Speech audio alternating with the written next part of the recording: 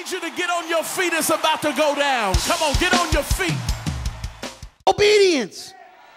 How many of us have been told to do something by God, but because it put us in a peculiar position or it made us vulnerable, we didn't do it because we were trying to protect some of our own flippant integrity that we thought we built up. But God is putting you in that position because he's trying to prove that you trust him. The reason why some of us get bombarded by the devil so much is because he don't fear that we trust God. As a matter of fact, the devil for some of us knows that we've given him more credit than we give God credit. Because rather than living with a life of trustworthiness toward God, we live a life of fear toward our enemy. So God is saying you've got some weapons. But not just those weapons, you've got the weapon of faith. Faith says that when you've got it, you can please God. So God has given us this law, and it's called stand your ground.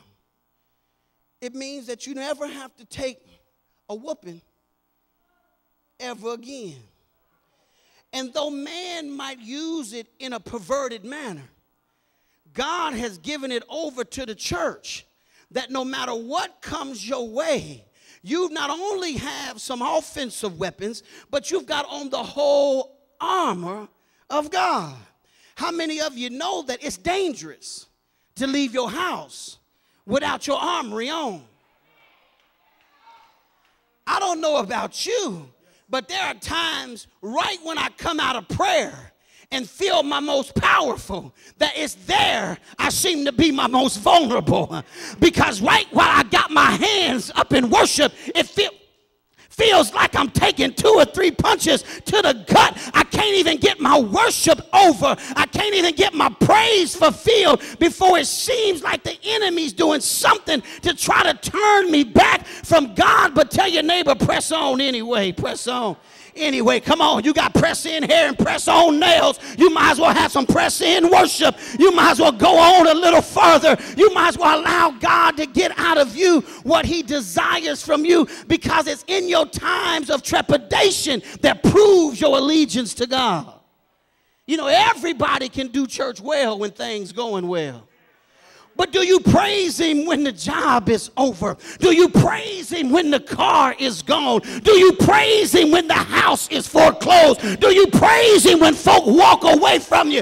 Do you praise him when stuff falls through? Do you praise him when people betray you? Do you praise him when folk abandon you? Do you praise him when your plans don't work out? Do you praise him when they cancel your engagement? Y'all ain't gonna help me. Can you praise him in the midst of the hell that you're going through? Or are you just a good sunny day Christian when everything is all right? You got that old pity pat praise, but I need some snot slingers in the house that know how to praise God when all hell done broke loose, when it looked like you ought to lose your mind. Slap 3 people, tell them sling some snot up in here. Learn how to praise God when the devil has done everything he could to try to break you down. Somebody shout hallelujah.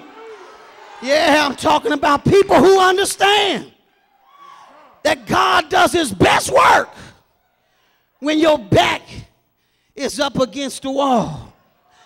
And you know, it's funny because the reason why so many people are struggling with the power of God is because through their own liberated existence of relativism have abandoned objective truth. I was interviewed the other day and the lady asked me, why does it seem like we have so much problems or so many problems amongst people and races and ethnicity? And I said, because we're trying to live life out of our own culture and experiences. If we would use one mode of objective truth, then it would gauge all of our actions. It wouldn't matter if we was African or Arab or Italian. Once we read what the Word of God says, it tells us how we're supposed supposed to respond to one another. The reason we've got so much trouble and so many situations that looks like racial profiling and injustice among different denominations of people and different denominations of existence is because we don't have one objective truth. Everybody's tried to figure out how to do what they want to do. It's even prevalent in the church. We can't even agree on Acts 2:36 through 2:38. We can't even agree on how you ought to baptize folk. We can't even agree on what real salvation is. We can't even agree on what it means to speak in tongues. These are all essential elements of power and salvation. And the enemy has taught us how to divide one another so that he can conquer us individually.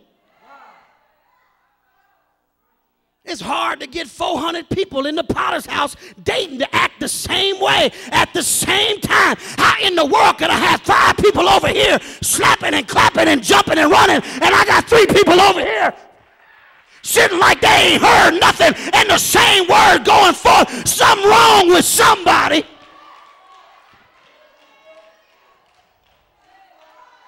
It's because the enemy, even in our own presumptuous spirituality, has given us our own relative thought about God and how we feel about him. And some people spend more energy trying not to be like everybody else that you ain't being like nobody. You have not proved your own individuality. You've only displayed your own stupidity. Because when it's time to give God some praise, when it's time to bless the Lord, you ought to have some expression. Ain't no way in the world you can be in the midst and the atmosphere of God moving and healing and bringing manifestation and seeing brothers come to the altar and give their life back to God, seeing women healed and delivered and made free, and you sit there like God ain't even in the house.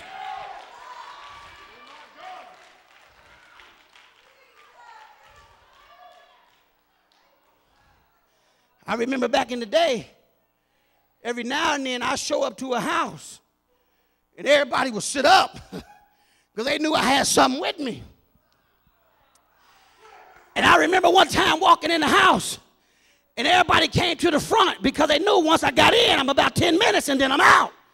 And somebody was in the back and they said, "You better come on." They was like, "Well, he ain't nobody." And I heard them say, "You don't know who that is. But that's the one we've been waiting on. You better hurry up and get it before it's gone." The problem with some people in the church, you so disconnected from God that when the Spirit comes in the house and he got something with him, you so disconnected, you still in the back because you don't even know who he is. Slap somebody and say, "This is the one we've been waiting on." God's come to deliver. He's come to set free. And you still waiting on something. You just like the Messianic Jews. You looking for God, but he done been here and left. You looking for the Messiah, but he done showed up and left. You need to make sure that you grab hold of the truth. Tell somebody, "I want the truth. I want." God is saying, because we've abandoned objective truth, not only in the world but in the church, it's being rejected.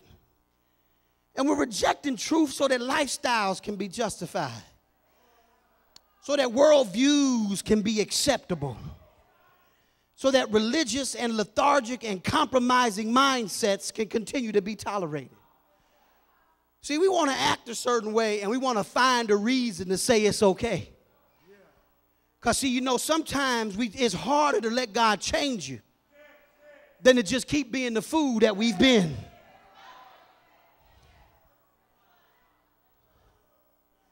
And see, the scary thing about change is that it puts you in unfamiliar territory.